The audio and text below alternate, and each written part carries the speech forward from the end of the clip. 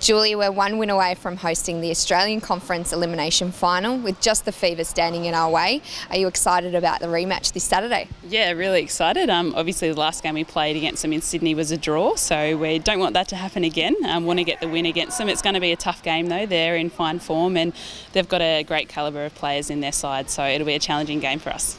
As you mentioned, the last time that you played, nothing separated the two sides, but there's been 10 weeks of netball since then. Can fans expect a bit of a different contest this week? Yes, I think so. Obviously we've improved a lot as well. In the last few weeks in particular, we've been playing well together as a team and working on our combinations, which is growing each week. So that's been really good for us and something exciting for our fans to look forward to. Although it will be a challenge having the game over in Perth Arena, a big stadium over in Perth, and it will be full of green supporters supporting the Fever, so it'll be a hard game for us.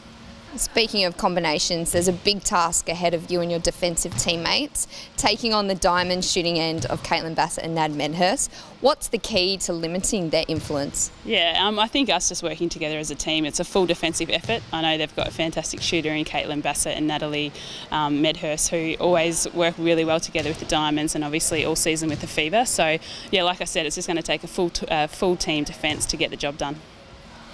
Earlier in the season, the Swifts were probably a bit guilty of those lapses in concentration, allowing the opposition to kind of get back. But on Sunday against the Vixens, you showed that you were able to really recover. What's changed over the last few weeks? Yeah, we have. Obviously, that's been a focus for us to not have those lapses in our game. And obviously, it was a tough game for us in Melbourne as well. Vixens are a quality side and they certainly didn't hold back. And that last quarter in particular, getting up, being in front and having a deafening crowd in Melbourne as well. So I suppose it's just us coming together and doing the job for each other and staying united at times like that when we might be down, or it might be a draw, and fighting to the very end to get the job done and to most importantly win and get the 2 points.